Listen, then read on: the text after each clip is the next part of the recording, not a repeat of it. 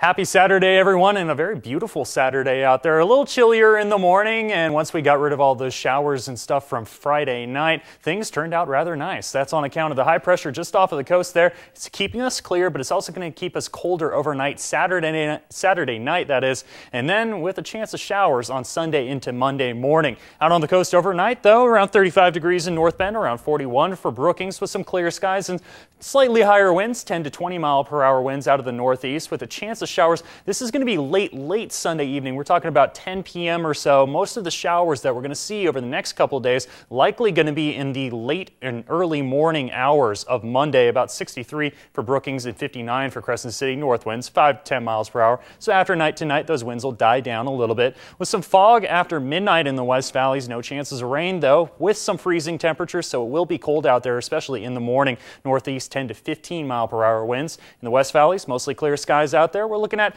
about the mid-50s. This is closer to normal temperatures for this time of year, around 57 degrees for Medford. And there, a very slight chance of some showers late after midnight, Sunday night into Monday morning. We'll see a better chance Monday morning itself. East of the Cascades, a slight chance of some light snow flurries, as some areas are still seeing that weather system from last night move out of the way. Otherwise, just very light snow flurries, if at all possible. Freezing temperatures mostly in the teens and mostly clear skies out there. East of the Cascades tomorrow, typical daytime temperatures around 48 for Klamath Falls, 38 as well for Crater Lake, a little bit cooler there, 42 for Chemulton and mostly clear skies, some lighter winds. 7-day forecast looking like Monday, especially after midnight until about 4 a.m. or so. We'll see snow levels drop to around 3,500 feet. So that's not the valley floor. Not going to see snow there, but we will see some chances of some showers early in the morning Monday. The rest of the week, though, looking rather nice, getting up to around 60 degrees.